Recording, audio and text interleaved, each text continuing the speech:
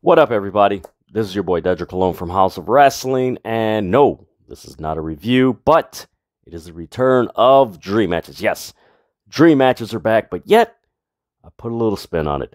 The previous Dream Matches that I've done have been, WWE versus AEW, Impact versus WWE. Trying to think of other ones that I've done. Mostly it's been that Impact versus AEW, that whole thing, but these are very different. Very, very, very different. It's going to be the wrestlers of today versus the wrestlers of yesteryear. Yes, past wrestlers versus the present wrestlers. This is going to be fun. Just to give you a little preview, what if Ricky Steamboat from 1988 fought against present-day Kenny Omega?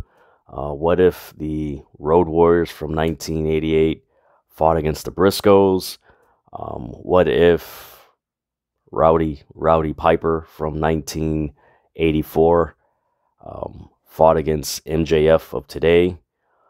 That's just to name a few. I've got at least 20 that I've got put together and stuff like that. But that's just to give you a preview of what's to come. So yeah, these dream matches are going to be fun. Hopefully you guys like it. Let me know what you guys think. Comment below. Follow House of Rasslin on all social media platforms. Follow me, Dedrian180, on TikTok, Twitter, and Instagram.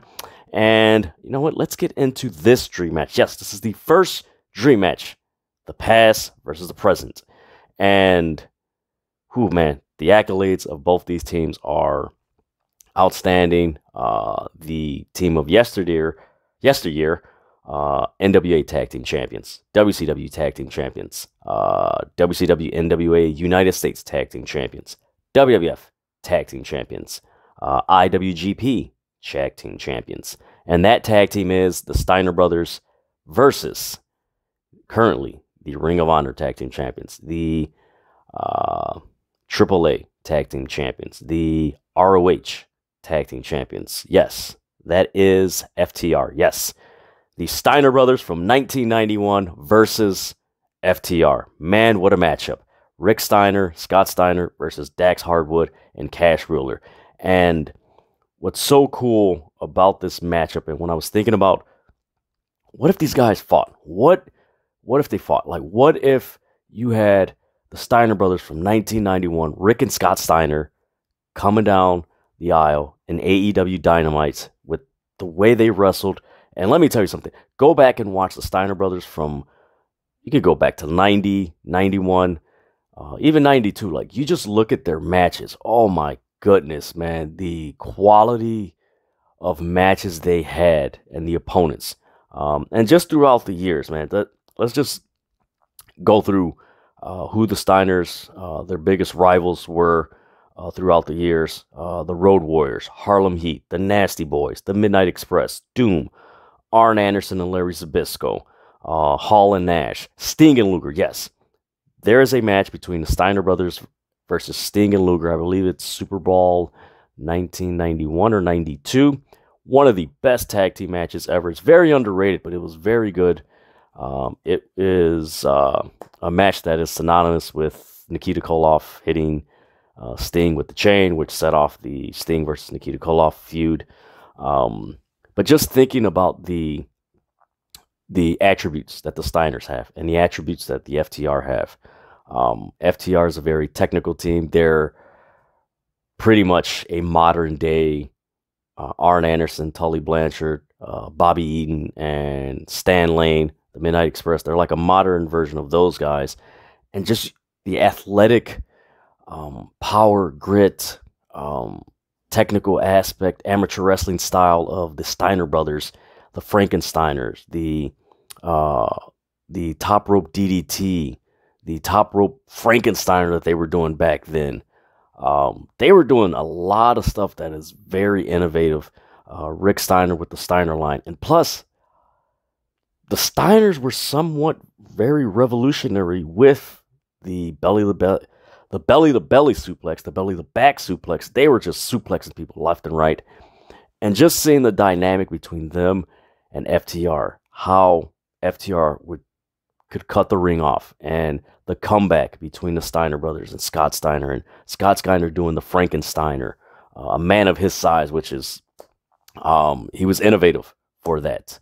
Now we see everybody doing, you know, Hurricane Radas and all that other stuff. But back then, in 1991, not a lot of people were doing it, and he was very revolutionary. But just thinking about, let's say we take FTR and we put him in 1991 WCW, which, quite honestly, they would fit perfectly. They would fit. And ironically, if they were in 1991 WCW, Jim Ross and Tony Schiavone would be calling the match, which is crazy because if you put the Steiner brothers in modern AEW, Tony Schiavone and Jim Ross would be calling the match. So it's pretty interesting how that works out. But putting FTR in that WCW crowd in 1991 and the matches they would have and just the build-up. And I think that's the most important thing, the build-up to the Steiner brothers and FTR. The promos, the intensity of Scott Steiner's promos back in 91, Dax Harwood, you know, these guys confronting each other, the matches that FTR would have on WCW Saturday nights, that whole dynamic and just that build, and just thinking of the tag teams that FTR would face leading up to a match with the Steiner brothers. I mean, at that time, you know, Flying Brian and Tom Zink, Arn Anderson and Barry Windham. You had the Midnight Express. I believe you did have the Rock and Roll Express at that time. Barry Windham and Dustin Rhodes. I know a year later you had Terry Gordy and Dr. Death Steve Williams. But just seeing like FTR in that environment in WCW in 91 against the Steiner brothers, oh my God, those matches would be, there would be a series of matches that they would do. Like that would be a feud that would go on for several months, probably just as long as the feud that the Steiner brothers had with Doom back in 1990, which would be amazing. Now, on the flip side, you put Steiner brothers in modern AEW with that crowd, with that AEW crowd. You know, Rick Steiner with the you know, the dog-faced gremlin, you know, the chant that he would do. Rick Steiner or Scott Steiner with the Frankensteiner and getting the crowd going. Rick Steiner doing the Steiner line on FTR. Just that whole dynamic, and then also the dynamic of the Steiner brothers facing the tag teams in AEW leading up to FTR. The Young Bucks, Swerve Strickland and Keith Lee versus the Steiner brothers. The Lucha Bros versus the Steiner brothers. Man, I'm trying to think of what other tag team is in. There's so many tag teams that I'm brain locking right now. But just thinking of that dynamic in that environment, and now thinking about this matchup, AEW and WCW are very alike. I know a lot of people compare AEW to WCW as far as, oh, they're signing ex-WWE guys. But actually, if you look at the nuts and bolts, and just, they're very identical as far as the presentation of professional wrestling. Very similar.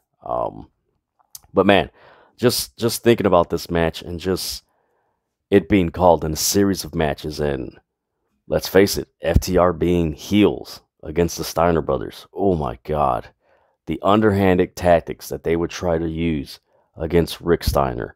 You know, look at what they did with the Lucha Bros and dressing in the green outfit and stuff like that, and just doing that whole dynamic. But man, just the clash of styles, the technical, strategic style of FTR versus the power amateur wrestling style of the Steiner brothers.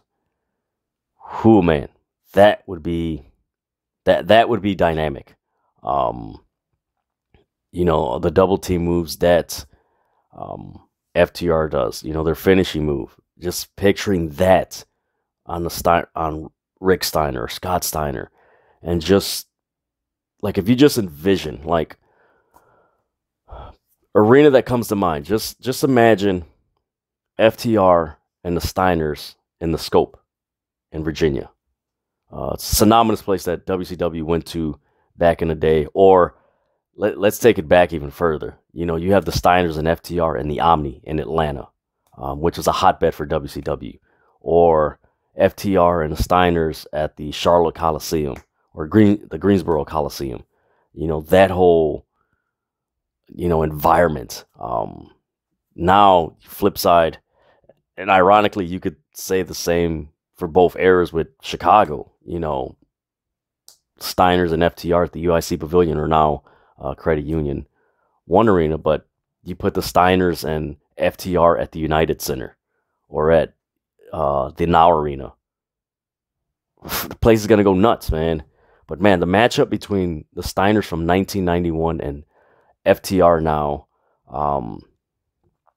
you know, the accolades, the belts, if there was a way to put those teams in a match, and like I said, it would be funny because if you put them in WCW, if you put FTR in WCW and you put the Steiners in AEW, Tony Schiavone and Jim Ross would call both matches because they were covering both teams. But just the environment and everything, man, that would be so cool to see.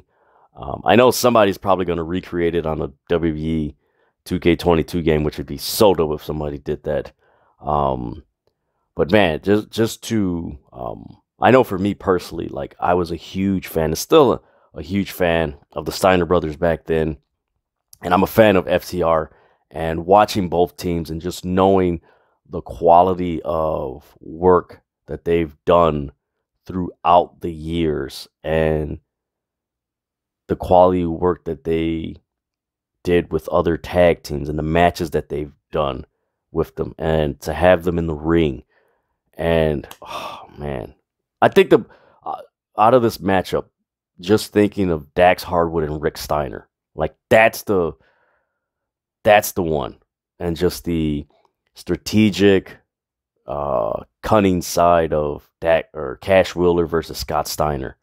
You know, that whole dynamic, and just oh my God, this would be so amazing. This would be amazing. I would love this, but let me know what you guys think. How would this match play out? What would you like them to do? It's a dream match, man. Just put it out there. But yes, this is the 1991 Steiner Brothers versus FTR right now in AEW, having all the gold in a dream match. Oh man, it's crazy to think about it, but it is a very interesting dream match to think about, with the Steiner Brothers from 91 versus FTR. But that is the dream match. Yes, that is the dream match. Like, share, comment, subscribe, follow House of Wrestling on all social media platforms, and follow me, Dedrian180, on TikTok, Twitter, and Instagram. And yes, there's more dream matches to come. Yeah, there's a plethora of dream matches to come. With that, I'm out.